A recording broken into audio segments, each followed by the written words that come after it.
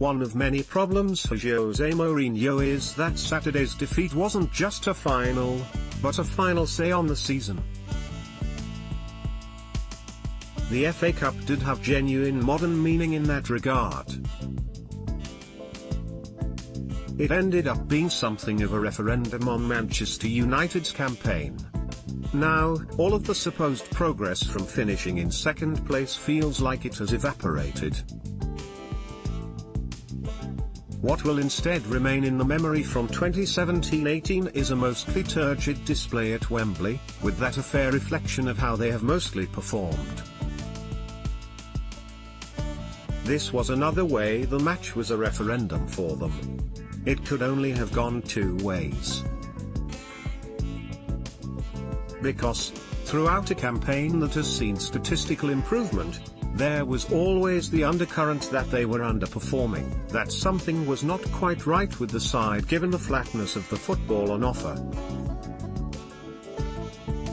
There was consistently the suggestion that this was going to eventually cost them, as it did against Sevilla in the Champions League, but to give Mourinho his due, the resolve he instilled in his side meant that they so often overcame such problems.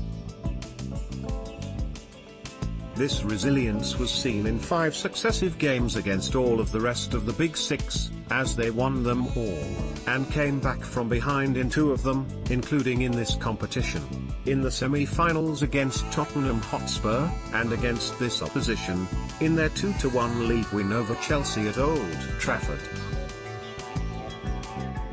All could have been set up for the ultimate vindication of the season. Except this time there was no response. We instead saw what was perhaps an inevitable evening out, as the negative side of his approach came out, putting a negative spin on the season. The flatness of Mourinho's football was for once more influential than the resolve he's propagated, and on one of the more important days of the football calendar it has thus come to dictate perceptions of United's campaign. United did admittedly rally in the second half, but it has similarly been a theme of the season that they have required going behind to actually go forward, and when that happens it's always going to cost you at some point.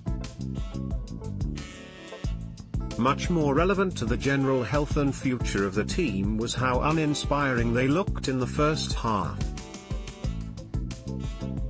With no Romelu Lukaku, or, perhaps most relevantly with Mourinho, no big striker to base his attack around, there was no pattern.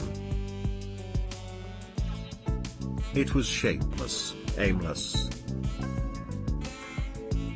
United put in a flat and uninspiring performance at Wembley. Getty. This is something that seems to remain the case regardless of who he signs, regardless of what else happens. Mourinho still has enough other qualities to ensure his men overcome the challenge they're presented with, but only just. But this is now the issue.